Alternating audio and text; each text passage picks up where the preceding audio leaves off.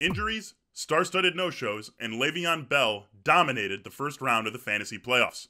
While we can turn the page on the duds and Bell's otherworldly performance, the injuries suffered last week have created one of the most eventful weeks on the playoff waiver wire in recent memory, most notably in New York and San Diego.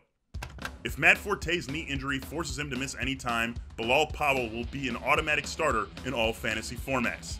He handled the entire workload for the Jets last week, running for 145 yards and 2 touchdowns against the 49ers, including the game winner in overtime.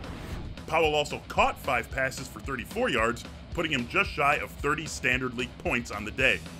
Powell has had enough juice as a receiver all year to be relevant in PPR leagues, but if he starts for the Jets the rest of the season, he'll be relevant across the board. Empty the fab budget for him, with the Jets playing the Dolphins on Saturday.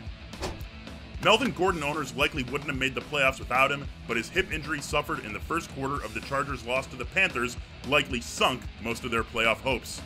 With Gordon likely done for the season, Kenneth Farrow takes over as the starter in San Diego. The undrafted rookie out of Houston ran for 55 yards on 16 carries and caught 6 passes for 23 yards after Gordon left the game. Ronnie Hillman was inactive, so it's possible Farrow will give up some of the workload to the veteran Hillman the next 2 weeks, but he'll be the team's primary runner. The Chargers have a run-friendly schedule for the rest of the fantasy playoffs, with the Raiders and Browns on tap.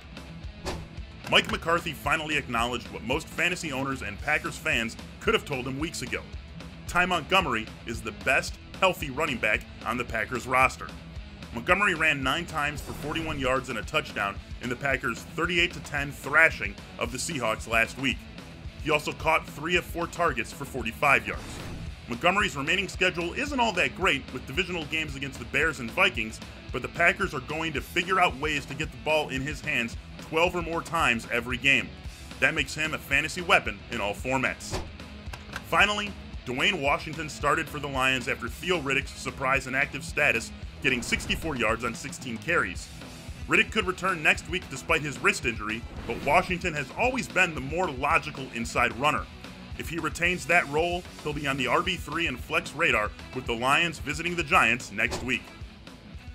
That'll do it for the waiver wire heading into Week 15. I'll be back with you all right here on Friday to talk stardom or situm for the fantasy semifinals.